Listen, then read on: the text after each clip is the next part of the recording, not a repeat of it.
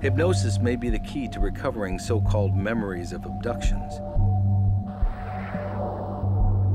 But another brain phenomenon may be responsible for kickstarting the idea in abductees' minds to begin with. It's called sleep paralysis, and it's a true waking nightmare.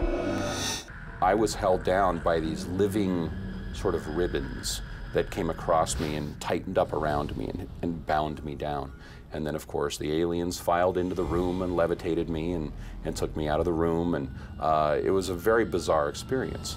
And I thought, I'm being abducted. You know, why? Why am I being abducted? What are they doing? Turns out I was just having sleep paralysis. When we dream, our brain switches off our ability to move so that we don't injure ourselves acting out those dreams. When we wake up, it switches us back on again. But sometimes the switch is out of sync, and we wake up paralyzed.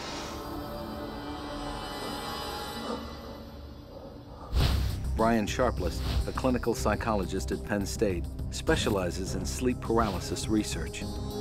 Sleep paralysis is the experience of either falling asleep or waking up and you find that you're paralyzed, but you have some degree of conscious awareness and your eyes are still able to move and you can look around the room.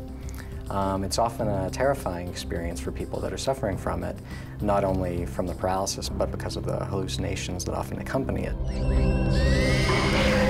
The hallucinations vary, but come in three general types. First, the intruder, an evil presence approaching.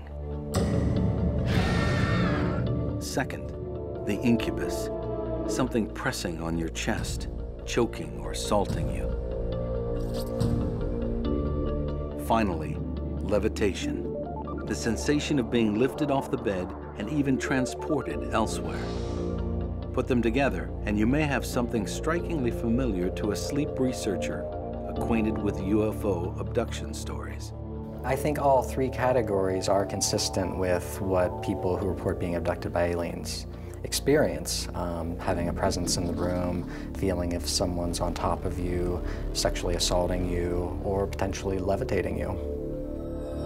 Sleep paralysis is thought to be responsible, down through the ages, for numerous terrifying nighttime visitations. Where one time or place might find witches, demons, ghosts, and spirits as an explanation for sleep paralysis, it's possible that 21st century Americans might find technologically advanced aliens as an explanation.